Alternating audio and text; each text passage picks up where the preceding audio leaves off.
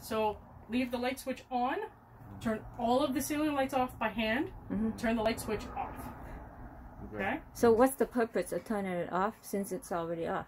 So because it's off, okay, if I leave it on, you'll go outside and see the lights are still on the outside of the trailer.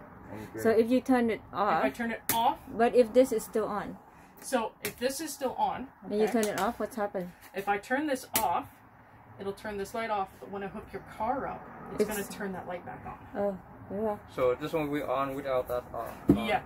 Yeah, so you have to make sure that you turn the lights off individually. Okay? So at nighttime, if you leave the switch on, the outside lights will be on, but it won't do anything. They're all LEDs. Okay? Yeah. It's not going to hurt anybody. But you can turn the lights off and then just turn the switch off, and that'll kill all the power outside. But if you want so the outside always on, doesn't matter what. Yeah, so if you come outside for a second, you'll see what I'm talking about. Turn that switch back on.